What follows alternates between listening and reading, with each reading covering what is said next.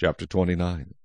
These are the words of the covenant which the Lord commanded Moses to make with the children of Israel in the land of Moab, besides the covenant which he made with them in Horeb. Now Moses called all Israel, and said to them, You have seen all that the Lord did before your eyes in the land of Egypt, to Pharaoh and to all his servants and to all his land, the great trials which your eyes have seen, the signs, and those great wonders. Yet the Lord has not given you a heart to perceive, and eyes to see, and ears to hear, to this very day. And I have led you 40 years in the wilderness. Your clothes have not worn out on you, and your sandals have not worn out on your feet. You have not eaten bread, nor have you drunk wine or similar drink, that you may know that I am the Lord your God. And when you came to this place, Sihon king of Heshbon, and Og king of Bashan, came out against us to battle, and we conquered them. We took their land, and gave it as an inheritance to the Reubenites, to the Gadites, and to half the tribe of Manasseh.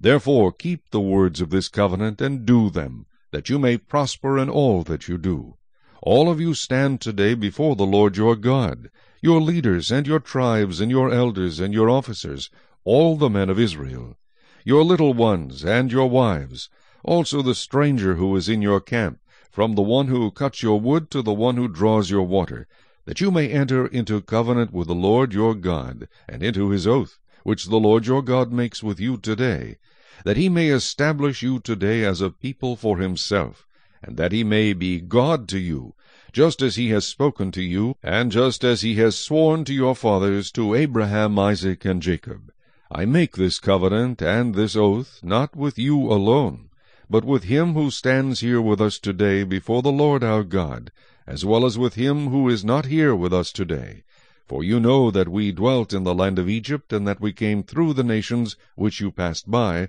and you saw their abominations and their idols which were among them, wood and stone and silver and gold, so that there may not be among you man or woman or family or tribe, whose heart turns away today from the Lord our God, to go and serve the gods of these nations, and that there may not be among you a root bearing bitterness or wormwood.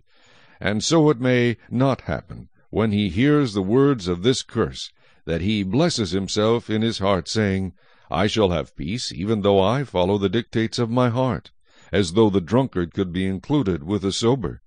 The Lord would not spare him, for then the anger of the Lord and his jealousy would burn against that man, and every curse that is written in this book would settle on him, and the Lord would blot out his name from under heaven. And the Lord would separate him from all the tribes of Israel for adversity, according to all the curses of the covenant that are written in this book of the law.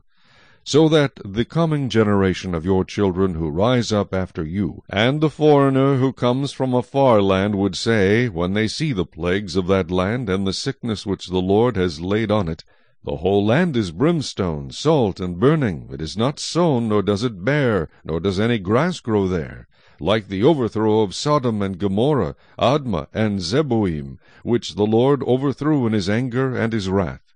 All nations would say, Why has the Lord done so to this land? What does the heat of this great anger mean? Then people would say, Because they have forsaken the covenant of the Lord God of their fathers, which he made with them when he brought them out of the land of Egypt, for they went and served other gods, and worshipped them, gods that they did not know, and that he had not given to them.